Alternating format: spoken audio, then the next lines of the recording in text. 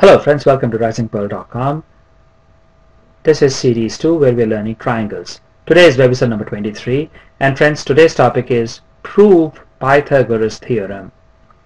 Now let's look at what is Pythagoras theorem. Now friends, you know from your earlier classes that Pythagoras theorem is nothing but in a right angle triangle, in any right angle triangle, the square of hypotenuse is equal to the sum of square of other two sides. That means if I have a right angle triangle, and right angle triangle is nothing but one angle of the three angles must be 90 degree, then we call that triangle right angle triangle. So in our triangle ABC, angle B is 90 degrees. So ABC is a right angle triangle, and we know that hypotenuse is the side which is opposite to 90 degrees. So this side is hypotenuse. So Pythagoras theorem tells us that AC, hypotenuse square, is equal to sum of squares of other two sides. So AB is the one of the other sides square, AB square, and the last side is BC. So if you square BC, then sum of these squares is equal to hypotenuse square. So this, friends, is what is Pythagoras theorem. So in today's presentation, this webisode, we are going to actually prove this. So let us first draw a right angle triangle, right? So here we have drawn a right angle triangle which is right angled at B. So we have triangle ABC such that ABC is 90 degrees. Then we have to prove, so first we write what is given. So this is what is given, and then what we have to prove is AC square is equal to AB square plus AC square. Actually this should be AC square is equal to AB square plus BC square. Next, friends, we do a simple construction. So we, from point B, we drop a perpendicular on the hypotenuse AC, right? So by construction, BD is perpendicular to AC. Now friends, here if you look at triangle BDC, and if you take the small triangle BDC and the big triangle ABC, we know these two triangles are similar from the earlier theorem. In the last webisode, friends, this is exactly what we have seen.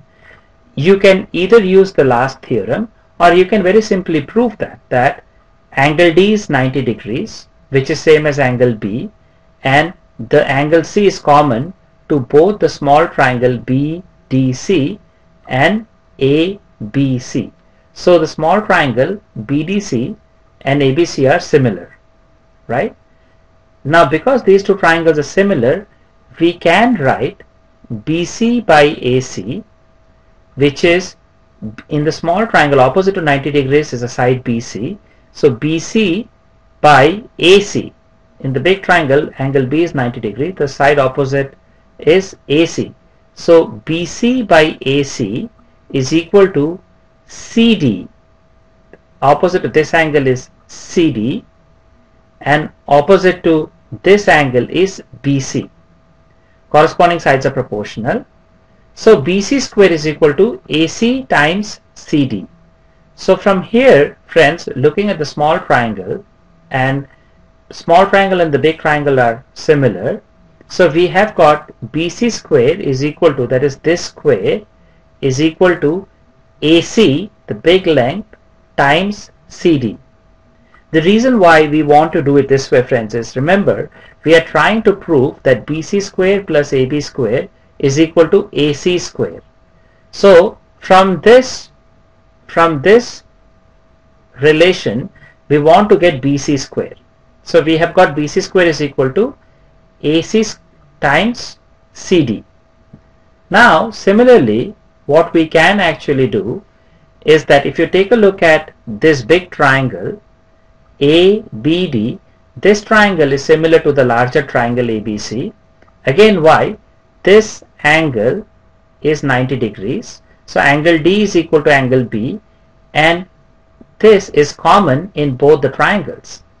So here, friends, the angle opposite to the so these two triangles are similar by AAA, similarity rule. So the side opposite to 90 degrees is AB. So AB by AC, right? AB by AC is equal to, we can say, AD by AB, right? Similarly, so if you were to just, take the AB over here and AC over here, you will get AB square equal to AC times AD.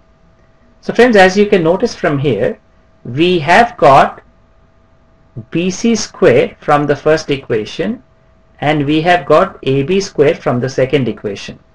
Now what we want to do, as you can imagine, is we just want to add equation 1 and equation 2, right? So BC square is AC times CD and AB square is AC times AD.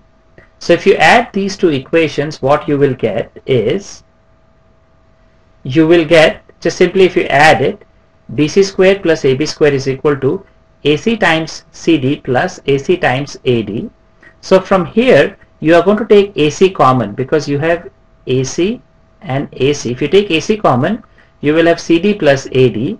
But what is CD plus AD? This is CD and this is AD. So CD plus AD is nothing but AC. So here CD plus AD is nothing but AC. So you have AC times AC or AC square. So you have BC square plus AB square is equal to AC square. And friends, that is what we wanted to prove. That the Pythagoras theorem says that if you take a right angle triangle, then this is, so hypotenuse square AC square should be equal to AB square plus BC square, and this should be true for any right angle triangle, and that is exactly what we have just proved. So friends, this is how we prove Pythagoras theorem.